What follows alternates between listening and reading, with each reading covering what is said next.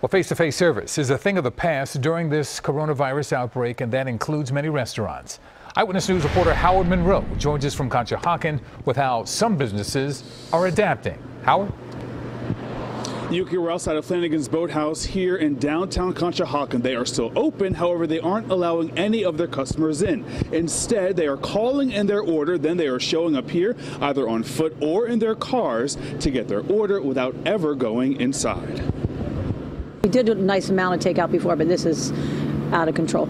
So we're really had to learn how to do it and do it right. Thank you.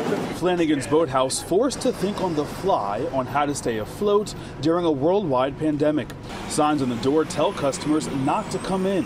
Instead, owner Jamie Weber says they'll bring your food and beer order out to you. People are scared right now, so we're trying to limit as much touching and everything that they don't want to do anymore. To limit face-to-face contact, ShopRite has installed plexiglass shields at all of its stores, including this one in East Norriton. They're installed at cash registers, pharmacies, customer service areas, and food service stations. Because of the governor's directive that only life-sustaining businesses could remain open, many of the stores at the King of Prussia Town Center were forced to close, and many of the ones that remain open are operating on modified schedules.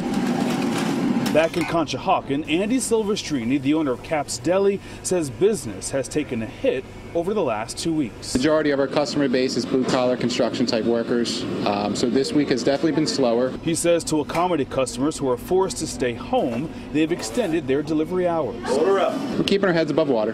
It's not too bad. It could be a lot worse.